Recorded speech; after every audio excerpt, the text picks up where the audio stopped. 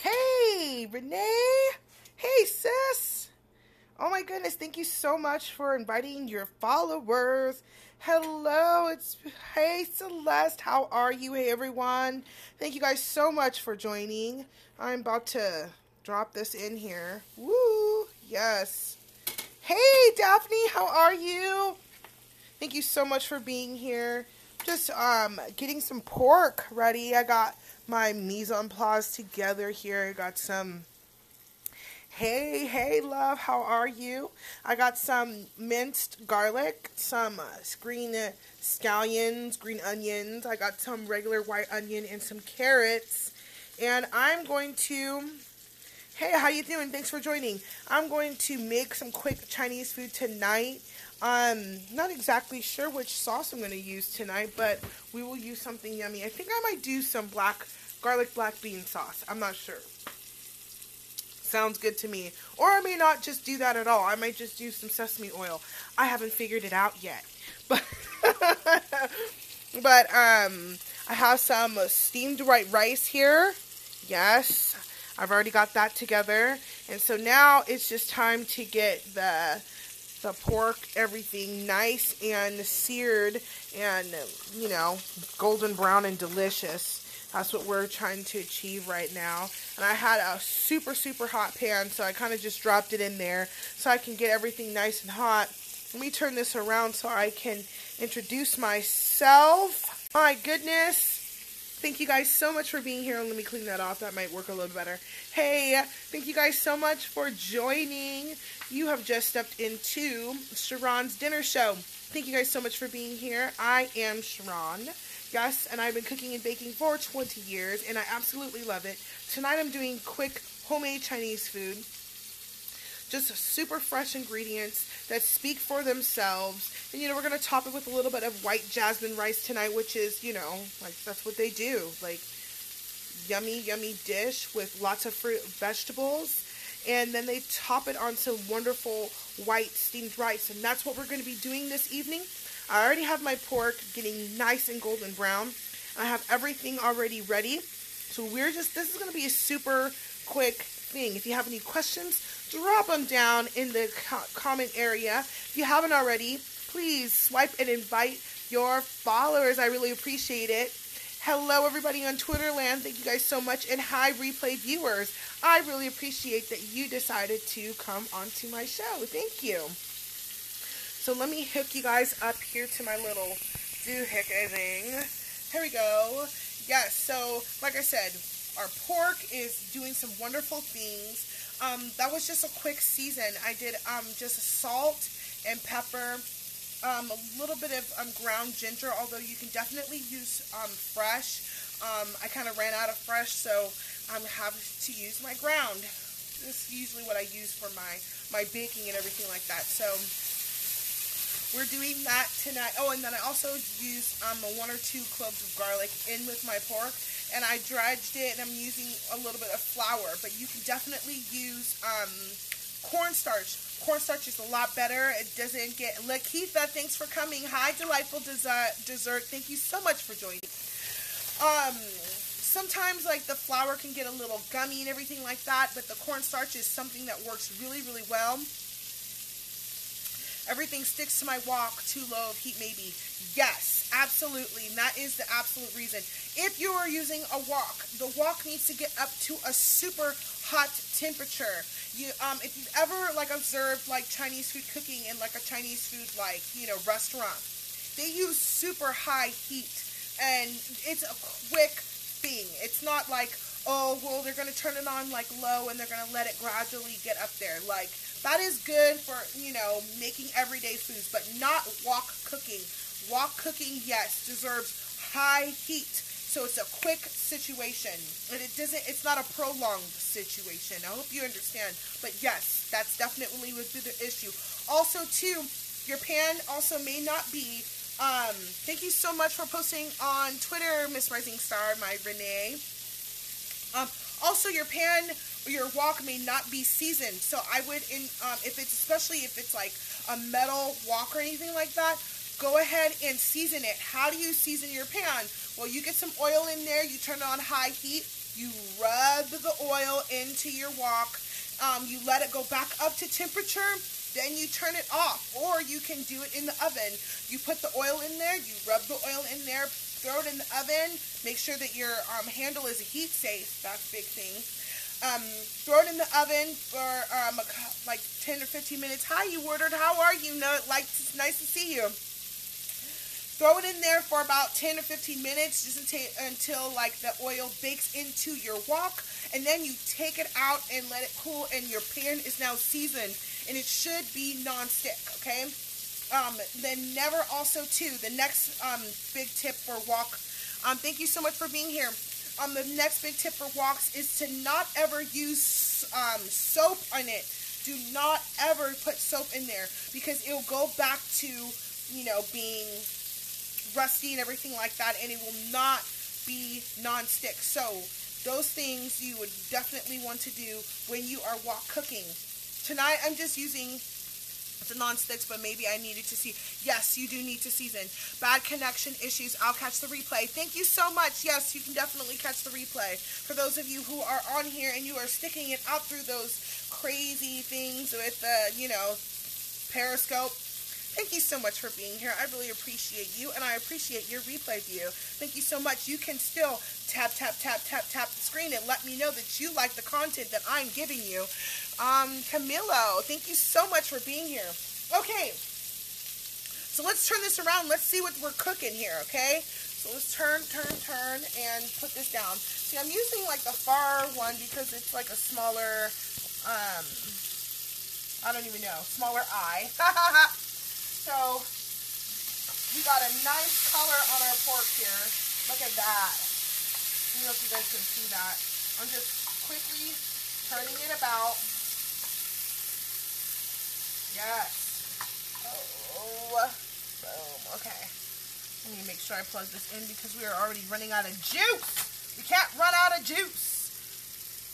Girl, right? Oh my goodness. Sizzle, sizzle, sizzle. Okay. Just for one hot second on me so I can plug this in and not lose you guys. Yes, thank you. Okay, so we are back. Okay, there we go. All right. So I don't know if you guys can see that, but look how golden brown and delicious that is already, okay? So I'm just turning my pork, that way we all can get some, we are equal opportunity browning here, okay? Equal opportunity. So once this is all nice and brown, we're going to start adding vegetables. We're going to take out the meat and we're going to add that. Thank you so much for being here. Please swipe and invite if you've already gotten here. Okay. Woo. The oil is trying to kiss me and I don't really want to be kissed. I don't want to be kissed by the oil. Okay. Let's move this out of the way because this is not anything that we need right now. Okay. Oh, well, thank you. Glory to God.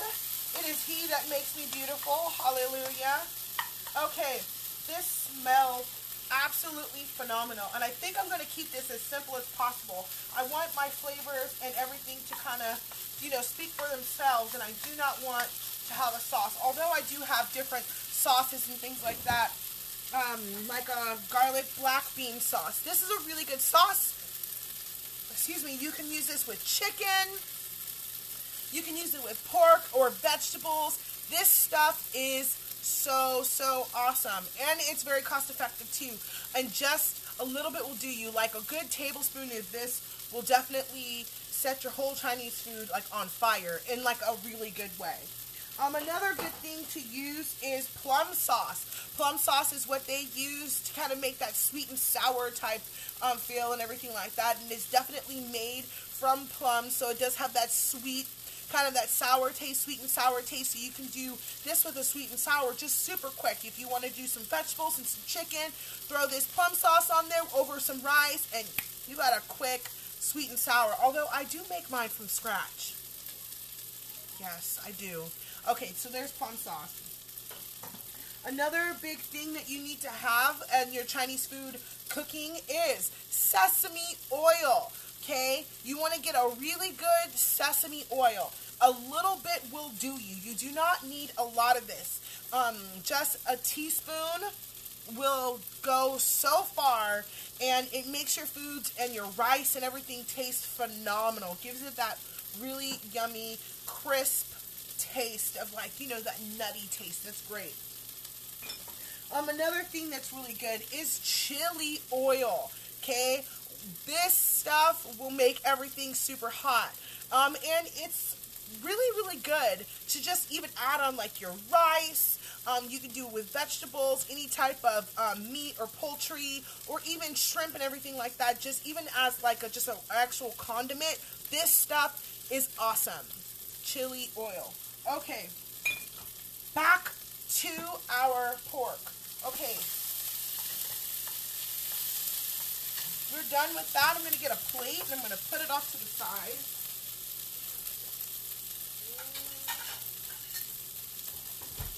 Boom. Okay. Take it out. We're going to add just a little bit more oil in our wok. Just a little bit so we can start sauteing vegetables. Just a little bit. And if you'd like to use peanut oil, you definitely can. This is not for olive oil. Do not make Chinese food with olive oil. Hi, thank you, Scotland. Yes. Do not use Chinese food. Do not use olive oil for Chinese food. That doesn't make any sense, you guys. Like, don't do that. Okay, so we're going to add our beautiful rainbow carrots. Miss Renee, rainbow carrots. I got purple and orange here today.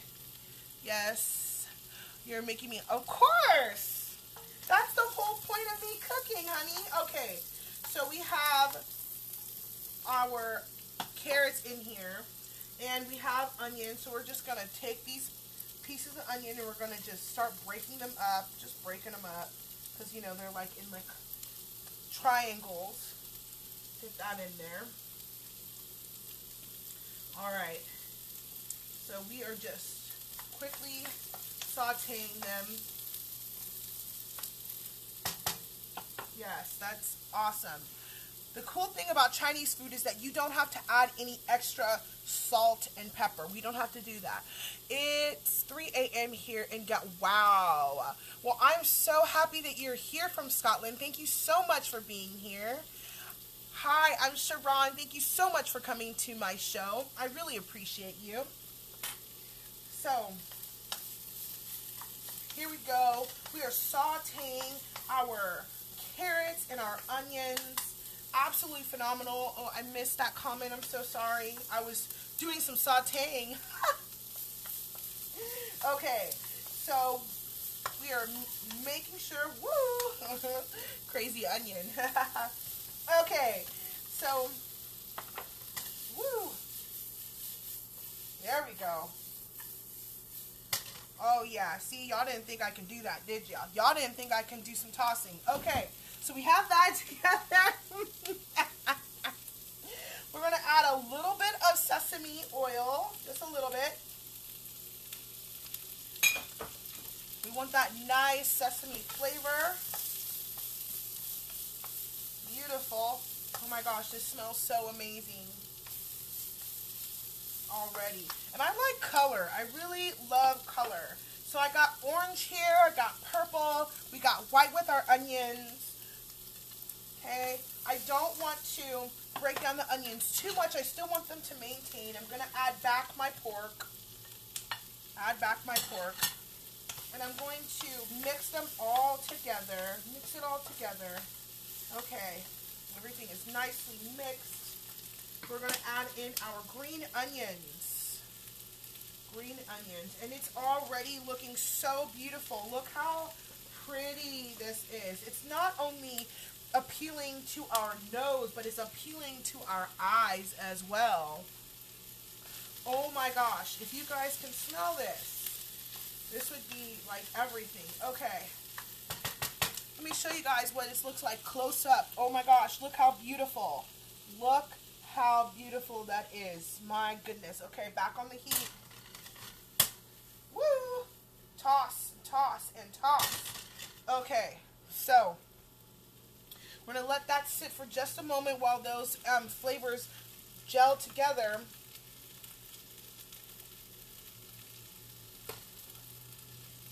All right, I'm going to do like a quick reset here. Thank you guys so much for joining. My name is Sharon, and I've been cooking and baking for 20 years. Tonight, I'm doing quick homemade Chinese food. It is so simple to make a fantastic, phenomenal Chinese food dish in your home with spending just not even a whole bunch. I mean, like, you go out to Chinese food and, like, you're on the night shift. Oh, awesome! You go out to Chinese food and you're spending like 40 bucks. Like, this right here cost me less than $5. Less than $5. Oh my goodness. And we're going to put all of this beautiful likeness on a bed of jasmine rice. Okay, back to the food. Thank you guys so much for being here. If you haven't already, please swipe and invite for your followers. I really appreciate it. Okay, here we are. Back to the food. Alright. Now we're going to add our garlic. Now this is like 4 or 5 cloves of garlic. I really like minced garlic. Not big chunks of garlic, like finely minced garlic. Okay. Mix, mix, mix. Oh my gosh, this smells so great. Oh my goodness. Oh my gosh.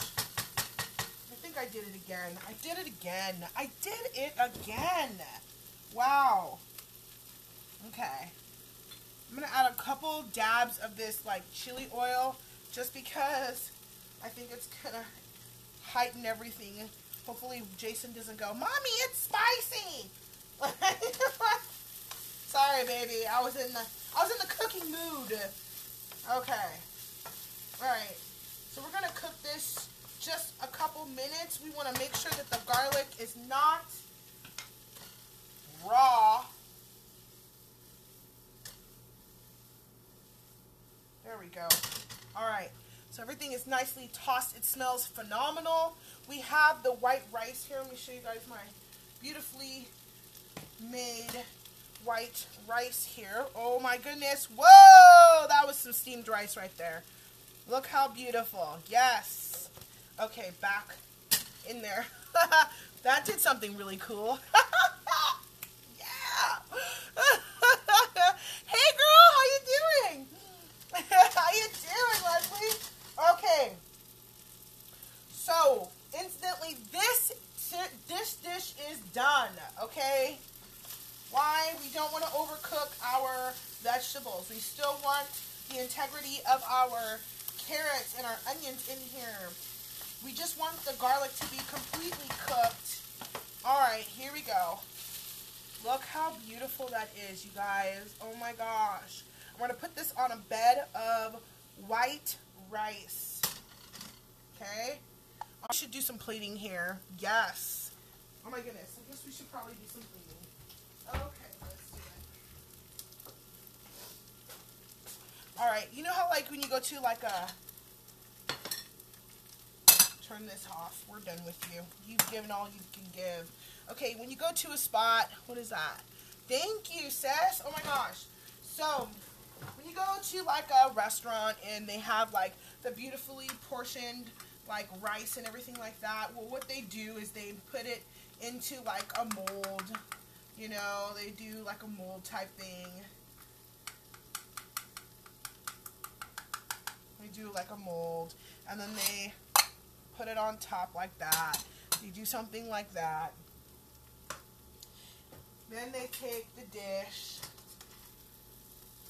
and they drape it on the top and on the sides and everything like that. Yes. Okay. There we go. Some more of this beautiful pork. Alright. Then they add some more like green onions and stuff like that for the top so you can garnish and everything like that. And boom, there's our Chinese food, you guys. Side of white rice on there. My goodness, like, if you guys could just smell this. Oh my gosh, hallelujah. Hallelujah. What kind of pork and how do you avoid tough meat? Well, thank you so much. Okay, let me pull this up so you guys can see my face. Where's the kimchi at? Kimchi is Japanese. Okay, and it is, you can try Turkish food. I probably would. Now, kimchi is Napa cabbage. True story. That is fermented. Yes. Yes. That's what they make. That's what they use for banh mi's and things like that. Okay, like, you know, the banh mi sandwich. Yes, that's what they do with that. Going back to the pork. Okay, so the pork you want to use is a nice marbly like pork. You can use a boneless pork loin. Thank you so much for joining again, Woodard. Thank you. So you can use a boneless pork loin, and you just take, like, it's like a huge like piece of loin, and you just cut it in like dices. Of course, you dice it up. Okay. How do you get it to be not so, you know, tough and everything like that? Well, you cut it against the grain, okay? So if your meat is going this way, you're going to want to cut it this way because it's against it. Boom, boom, boom. Okay? Got it? So that's how you make it so that it's not tough and everything like that. Yes. Oh my gosh. So, any other questions? Pork loin is super, super cheap. You can find it in any store. Of course, you're so welcome. You can find it in any store. Usually it's on like a really, really good sale, like 99 cents a pound. I would always buy it up and just kind of store it in the freezer and everything like that, and then take it out, or cut it, you know, portionally, you know, for whatever portion I needed, and then put it in the freezer until later use and everything like that. Thank you guys so much for the hearts. Thank you guys so much for being on here and watching, and, you know, I just absolutely love cooking, and it's so simple to make your own Chinese food at home. You do not need to go out and spend like $40. I mean, maybe on some good chow mein, but other than that, everything else you can just make on your own, okay? Make it on your own. And, you know, that way you don't have that MSG and whatnot. Because actually, Chinese food places, they do use MSG. So, alright, I'm going to get out of here because I'm hungry, and my food that I just beautifully plated is waiting for me to eat. It is so delicious, and it smells so good, and it's so waiting for me. And saying, Sharon, eat me, eat me, eat me. But this pork right here, I'll eat. Yummy. You have to do this. You have to make this. If you come back on here and you watch this replay, make sure you get your pencil and take down the recipe. Seriously, that was good. Sometimes I surprise myself. Hallelujah. All right, I'm gonna get out of here. This was short and sweet, but thank you guys so much for being here. Thank you, replay viewers, for watching. Hallelujah. Your votes and your thingies matter. Your hearts. Thank you guys so much for being here. I love you. Have a fantastic night.